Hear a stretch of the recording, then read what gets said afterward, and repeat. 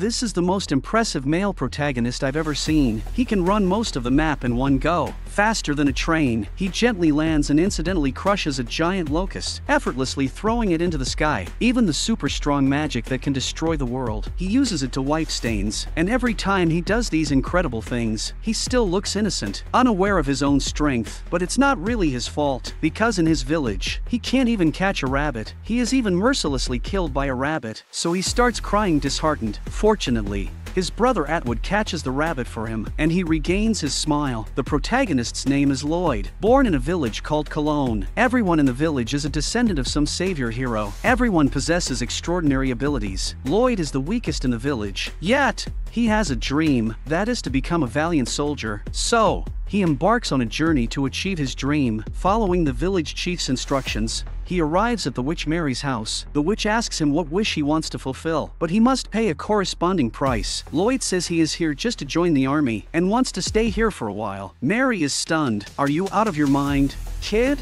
I really don't know which country bumpkin this is." Lloyd immediately answers honestly that he is from Cologne village. Mary trembles. Then Lloyd takes out a crystal ball given by the village chief. Mary is shocked to see the crystal ball. After a burst of intense light, a projection of the village chief EKA appears. Mary immediately kneels before her, because EKA is her master. EKA instructs her to take good care of Lloyd. After all, he is the village's favorite. Mary has no choice but to obey. As soon as EKA leaves, she immediately turns hostile. She grabbed the crystal ball and smashed it into the wardrobe like throwing a baseball. She had just sat back down in her seat. When EKA crawled out of the wardrobe, she had used the crystal ball as a medium to teleport. She came to cast a minor misfortune curse on Mary, using the super ancient civilization's rune script. Mary began to experience a series of misfortunes. She tripped over her skirt. Her clothes got caught on a table, pulling a long thread. Dinner time. After eating and drinking, the two began to chat, during which Mary learned various astonishing things. It takes 10 days to reach here by train. Lloyd only took 6 days to run here. This made him feel inferior, because his grandfather said it should only take 2 days. Mary asked if he encountered any monsters on the way. Lloyd said there were no monsters, just some giant locusts, and fire-breathing lizards and the like. Mary was so shocked she spilled her coffee all over her face. Lloyd took out a cloth to help her wipe it off. Unexpectedly,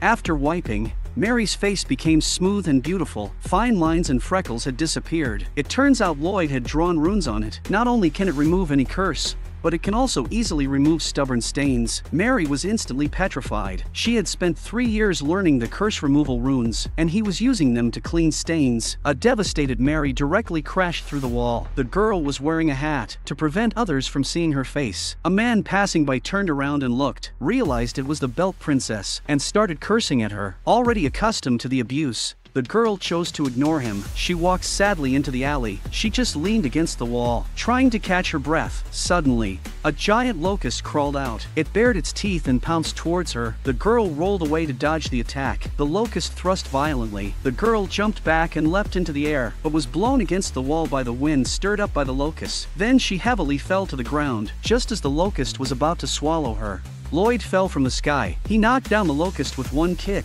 and then threw it into the sky. Killing it seemed as easy as killing a bug. Lloyd carefully helped the girl up, dusted her off, and gently wiped her with a towel. Then he turned and walked away nonchalantly. Watching Lloyd's retreating figure, the girl was deeply fascinated. The girl's name was Celine, because she always wore a belt on her head. She was also called Belt Princess. This was a cursed belt that could not be removed no matter what. She had been tormented by this for many years. A priest told her only the strength of a strong person could unlock it. That's why she had been training hard until today. But it was still to no avail. She finally snapped, deciding that even if it meant dying, she would tear off the belt today. But unexpectedly, the belt came off easily. She immediately understood. That boy was the strong person she was looking for. The next day, the square was filled with various people coming to enlist. Among them was the man who had cursed at Belt Princess the day before, and the notorious one-armed female mercenary Andrea, who, because she disapproved of her employer, had beaten him up directly. She also carried various criminal charges. Yet such a fierce mercenary, the next moment was afraid to even breathe, because she sensed the terrifying strength of Lloyd beside her. Like a wild beast, Lloyd had just greeted her, and she was so frightened that she immediately assumed an attack stance. Lloyd thought he had scared her, so he bowed to apologize. This made Andrea feel surprisingly honored. She was suddenly knocked flying by Celine. Celine kept muttering Lloyd's name, openly displaying her love for him. At this moment, Andrea was planning to sneak away, but was caught by the head by Celine, asking about her relationship with Lloyd. Hearing Lloyd say she was just a friend from the enlistment, Celine immediately smiled again. The enlistment exam was about to start. The content was to attack an iron plate with one's own weapon. The greater the damage, the higher the score. An officer nearby had also seen through Lloyd's strength, looking forward to what kind of score he would achieve. That evening, the list of successful examinees was announced, but Lloyd's name was not found on the list. This boy flicked away 2 locusts with a snap of his fingers, casually casting spells of catastrophic destruction. Ordinary people shivered just by being near him, yet such a powerful person, in the enlistment exam, failed to qualify. The next day, the colonel hurriedly searched for Lloyd's figure. The list was thoroughly checked, but his information was nowhere to be found. Celine kept repeating Lloyd's name. Andrea also couldn't believe why he didn't pass the exam, until they saw his written exam paper. The truth became clear, because it was filled with incomprehensible doodles. They then showed the exam paper to Colonel Colin. Colin immediately recognized that these were top-level magical rune symbols. He slapped the ignorant Colonel Kevin, so the 4 of them began searching for Lloyd, wanting to see him use the rune symbols in person, and also to find the missing princess, so they could make an exception to let Lloyd join the army. Meanwhile, Lloyd arrived in front of a restaurant, planning to find a job there. As soon as he entered, a fierce figure pounced towards him. He dodged the attack with a slight flick. It turned out to be a burly uncle. Lloyd quickly bowed and apologized, stating he meant no harm. He was just looking for a job. The uncle looked at him with contempt. Your unfathomable strength is to find a job? Lloyd added that his specialties were cooking and cleaning. The uncle misunderstood it as killing and cleaning up. Lloyd then said he was the best at home. The uncle misunderstood home as some kind of mysterious organization. Let Lloyd show his strength then, and got ready for a fight. But Lloyd seriously started cooking instead. The uncle began to doubt his own misunderstanding, but then he thought, just the dodge he performed earlier proved his extraordinary ability. Lloyd quickly prepared dinner. The uncle decided to go along with it, pretending to eat his food, but didn't expect to be unable to stop after one bite. The food was completely swept clean by him. The uncle then believed that he truly came to work, and also decided to personally supervise this dangerous individual, so he agreed to hire him. That evening, Ika and Mary were shocked to hear about Lloyd's disqualification. Ika even planned to destroy the kingdom. Mary, in desperation, repeatedly tried to dissuade her. No other way, since he failed the exam. Come back to the village with me. However, Lloyd said he wanted to stay in this home, to continue and take the exam next year. Seeing his sincerity, Ika reluctantly agreed to let him stay. Before Ika left, Mary suddenly asked her to save the country, because the king was manipulated by behind-the-scenes forces. They would soon be forced into war with the country of Geo, hoping Ika would stop this war, but Ika refused her request, because they do not interfere in human affairs, unless there is a demon lord or an irresistible catastrophe. After saying this, she vanished into the cupboard. Before leaving, she didn't forget to cast a medium-level misfortune curse on Mary. As a result, Mary's legs suddenly cramped, and both legs cramped together. Out of frustration, Mary threw the crystal ball into the well. This boy possesses great strength, but now works for someone else in a restaurant. That day, Kevin and Andrea came to eat at the restaurant, and unexpectedly found the previously sparsely populated restaurant was now bustling. Everyone was enjoying the delicious food. It's known that the restaurant was previously just barely operating because it was large and affordable. The whole place was filthy. Now the floor was scrubbed to a shine. Andrea asked Kevin who that uncle really was. Kevin answered that he was once a companion of the princess, the captain of the royal guard. Crom. Their ordered dishes were served quickly. They just tasted a bit and couldn't stop eating. Kevin wondered how this rough man could cook so deliciously, then saw Lloyd carrying the dishes out, causing them to spit out their food. Afterwards, the uncle even asked him to take out the trash. Shocked, Kevin loudly asked, "Do you know who that kid is?" The uncle answered, "I don't know. Do you know?" Kevin fell silent instantly. He just knew that Lloyd was very powerful, but didn't know his background. At this moment,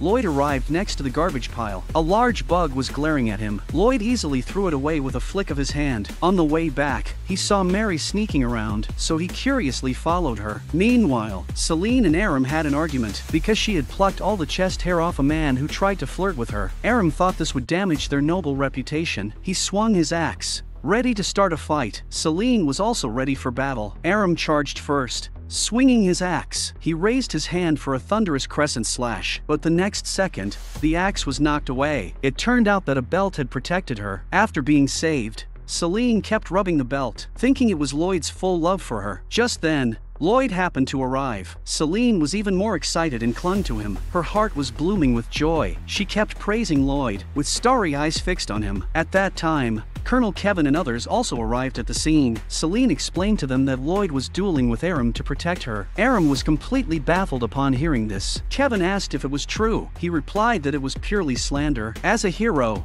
he would not strike innocent people. Colin was greatly surprised, because Kevin always advocated for resolving issues peacefully. Kevin turned to her and said that the boy was Lloyd, the one who could use rune magic. Upon hearing this, Colin immediately declared the fight to start, because both wanted to see Lloyd use the rune magic. Aram had a sudden inspiration, thinking the colonel was testing his strength, giving him a chance to show off his skills. He excitedly shook hands with Lloyd to express his gratitude. Meanwhile, Andrea was worried about Aram's safety. Kevin mentioned that Aram was tough-skinned. As long as he wasn't hit in the face, there would be no problem. The next second, Aram stuck out his face, asking Lloyd to hit him with all his strength. Both were stunned. Just as they were about to intervene, Lloyd's fist had already swung out. The force of the punch alone deformed his face. At the critical moment, a hurricane suddenly emerged. It turned out that Mary had come to save Lloyd. Can you believe it? This ugly man is actually the king. Just now, Mary, to find out who was manipulating the king, and to prevent the war with the country of Geo, revealed her identity as a princess to everyone, and also disclosed Lloyd's origins. At the same time, to keep Lloyd out of this conflict, she deliberately spoke harshly to him, driving Lloyd away. She then planned to take action tonight. At dusk, Mary clenched her right hand, which was marked with a spell-breaking rune, praying that tonight's operation would go smoothly. At that moment, EKA suddenly appeared behind her, soaking wet, clearly because Mary had thrown the crystal ball into the well, causing EKA to be submerged in water during teleportation. Mary sensed trouble. EKA said not to be afraid. I won't do anything to you, just cast a curse that makes you have a 10% chance of ending your sentences with meow. After saying this, EKA left, leaving Mary meowing. In the evening, the uncle set a verbal trap during a conversation with Kevin and extracted the truth that Kevin was the mastermind. Kevin no longer hid and admitted it openly, because in Kevin's childhood, they were living in poverty, and the people of Geo took advantage of the situation and stole the last bit of food from their village. Hence, he harbored deep hatred towards Geo and was determined to battle with them. By this time, Mary and the others had arrived. The king also slowly turned around to greet the arrival of the princess. Kevin had just laughed and said that the king had become his puppet. When he was blasted away, it turned out that it was not he who was controlling the king, but the king was controlling him. It was also the king who had ordered the attack on the village. He walked up to Kevin, lifted him up and injected some green liquid into him. As a result, Kevin turned into a cricket monster and lost his senses. Charging at everyone, Andrea stepped forward and blocked the attack, telling Mary to chase after the fleeing king. Mary confronted the king, unleashing several hurricanes at him. He easily blocked them, then he moved his fingers, and the ceiling instantly collapsed. Debris fell towards Mary. Mary burst out from the dust, casting a spell of ice magic, instantly freezing the king. Then she added a layer of fire magic. The extreme cold and extreme heat alternated, but did not harm him at all. Mary then used a blinding trick to keep moving through the smoke, seizing the opportunity to rush at the king. As her right hand, marked with the spell-breaking rune, was about to touch him, the king suddenly turned back into a kind father. Mary was distracted and was struck by his palm and sent flying. The king slowly walked forward, grabbed Mary's right hand and lifted her up, then squeezed it forcefully, breaking her right hand. He was confident that he had won, and declared that this world would soon be under the rule of the demon Lord Abaddon. Upon hearing this, Mary, what demon lord? A large swarm of locusts suddenly attacked the bustling street. They filled every corner. The young man curled his finger into an orchid shape and flicked it gently. A gust of wind blew them away. The locusts were completely exterminated. Next, Lloyd needs to go to a place to rescue the princess in danger. The scene shifts. The king, possessed by the demon lord, laughs heartily, declaring the world as his own. Mary is stunned. She remembers what EKA had said. Mary clenches her fist, cursing the demon lord for not telling her sooner, causing her such humiliation. The demon lord is stunned. By the time he recovers, Mary has already run far away. She plans to let Lloyd personally deal with the demon lord. Meanwhile, Lloyd is on his way, casually dealing with the locusts nearby. He finds Aram cowering in a corner. Aram immediately feels utterly embarrassed. He confesses that he is too afraid to fight monsters. Lloyd shows understanding, saying that although we are all too weak, as soldiers, we must bravely move forward. As he speaks, he flicks away the locusts nearby, startling Aram. "You call this weak?" Seeing Aram stand up again, Lloyd is very pleased and continues on to rescue the princess. Meanwhile, Aram receives a side quest to rescue a woman in danger. Sure enough, Aram splits the locusts with an axe. At the same time, a huge magical array appears in the sky. EKA intends to eliminate all the locusts below. Hundreds of stones hatch from the array, hitting the locusts on the ground. Inside the castle, the frenzied Kevin fights two at once, tossing an uncle away with one hand. The next second, he appears in front of Andrea, kicking her into the wall. Now only Celine remains. She easily blocks Kevin's attack with her belt and sends him flying. When Kevin stands up again, Lloyd has arrived at the scene. Kevin rushes forward to grab him without a word. Lloyd ducks to avoid the attack and headbutts Kevin while rebounding, sending Kevin bouncing around. Eventually,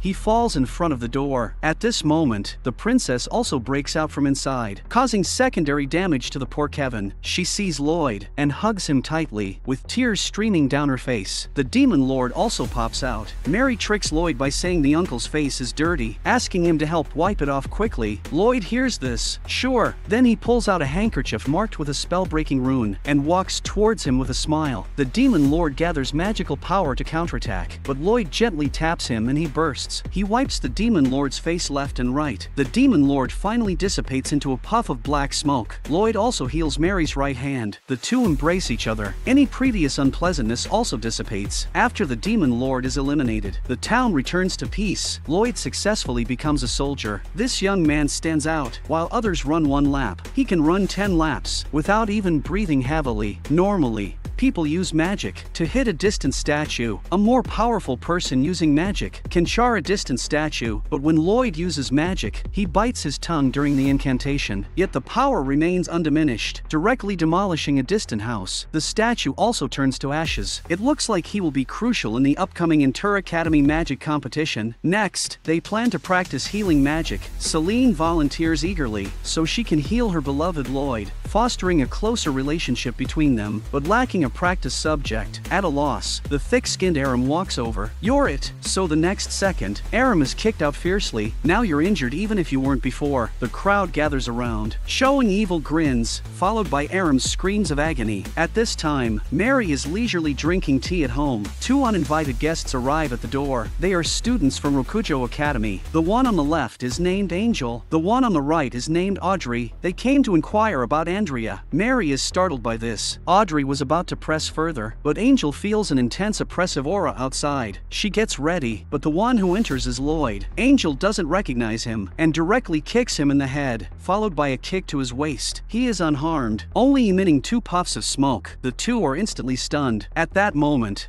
a fly flies by. Lloyd thinks she was trying to swat the fly and repeatedly thanks her. Angel is impressed by his unfathomable strength and asks to become his disciple, then suddenly takes off his jacket, intending to wipe his back. What is this maneuver? So they are promptly thrown out by Mary, who also throws a handful of salt for good luck. The next day, Angel and Audrey found Andrea and brought a woman named Lore. She is the headmaster of Rokujo Academy, who once had a complicated past with Andrea and now wants Andrea to return to her side. side. Andrea is unwilling, so Lloyd challenges her to settle it in a magic competition. During lunch, Lloyd asks Andrea what exactly happened between them. Andrea says she grew up in an orphanage, and that's where she met Lloyd. Lloyd was talented and smart, understood various magics at a young age, and taught them to Andrea, but because Andrea's left hand was injured, it caused many inconveniences. Lloyd then brought her a mithril prosthetic, which made her very happy, but unexpectedly, the prosthetic Lloyd gave her continuously absorbed magic, making her pay with her life in order to pull out a long-sealed sacred sword. But Andrea didn't expect that the sacred sword had already been pulled out by Lloyd recently, because Mary tricked him into picking up trash, and he packed the sacred sword back thinking it was trash. The unaware Lloyd continues to comfort Andrea, hoping she can move past the shadows soon. Time quickly comes to the day of the competition. Everyone is ready to go. However, an unexpected event occurs. The sacred sword turns out to be the prize for winning this competition. The girl raises her right hand and releases a bolt of lightning at her opponent. Faced with the sudden attack, Celine is not panicked at all, thinking her belt would shield her, but the belt does not react at all. Scared, she quickly runs away. Angel keeps attacking. Celine dodges while cursing the ungrateful belt. It has mercilessly wrapped around her for 10 years, and now it treats her like this. Seeing that the attack missed, Angel launched an even fiercer attack. Suddenly, the sky was filled with dark clouds, and lightning struck down fiercely. Fortunately, at the critical moment, the belt had a change of heart and successfully protected Celine. Celine manipulated the belt to bind Angel and pulled her forward. Just when Celine thought she had won, the referee disqualified her because physical attacks are not allowed in magic competitions. The second match featured Lloyd versus Audrey. Audrey summoned a magic circle first and shot a water sphere that covered his head, attempting to make him suffocate and lose. However, 20 minutes passed, and Lloyd showed no reaction. The referee came forward to check on him. Seeing this, Audrey had to change her method of attack. A pillar of water rose from under Lloyd's feet, submerging him completely. Only then did he remember to use magic to counteract the magic, so he clasped his hands together and instantly used an advanced wind magic. A tornado, wrapping the water around, knocked Audrey out of the arena. Lloyd won this match. The score was now 1-1. The third match, Andrea versus Lloyd. Both unleashed fierce attacks from the start. Flames shot out continuously like a Gatling gun. Lloyd planned to deplete her magic power. Soon Andrea could no longer keep up. She jumped back. Lloyd took the opportunity to close in and snatched off her metal arm. Just when she thought the outcome was decided, Andrea punched out, causing an explosion upon contact, directly blasting Lloyd away. It turned out Andrea had hidden a crystal in her arm. The crystal was activated the moment she swung her fist, exploding along with the arm. She was indeed ruthless. After magically reconstructing her arm, Andrea slowly approached her, continuously chanting an advanced spell. Lloyd was terrified. Just as Andrea was about to finish chanting, Lloyd fainted, foaming at the mouth. In reality, this was just Andrea's bluff. Eventually, Andrea's academy won the competition.